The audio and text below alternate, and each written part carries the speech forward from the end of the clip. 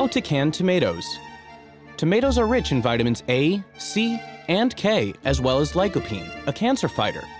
Enjoy tomatoes throughout the year by canning your summer harvest. You will need 3 pounds of firm, ripe tomatoes, 2 tablespoons of lemon juice, and 1 teaspoon of salt. Equipment: a sterilized 1-quart canning jar and sterilized lid, a water bath canner, and labels. Optional: 1 teaspoon of sugar and a pressure canner. Step 1. Dip the tomatoes in boiling water for 30 to 60 seconds until the skin starts to split. Then transfer them to cold water, slip off the skins, remove the cores, and halve them. Step 2.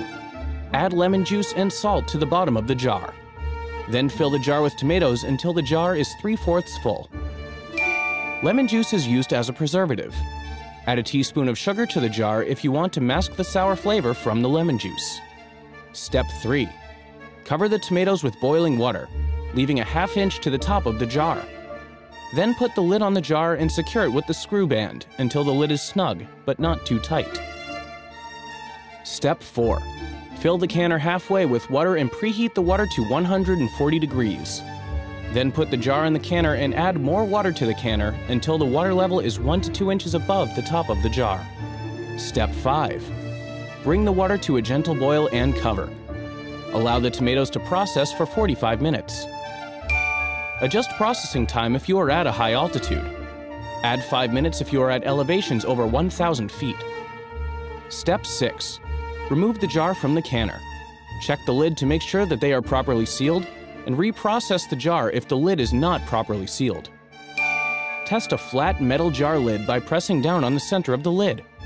A properly sealed lid won't move. Step 7.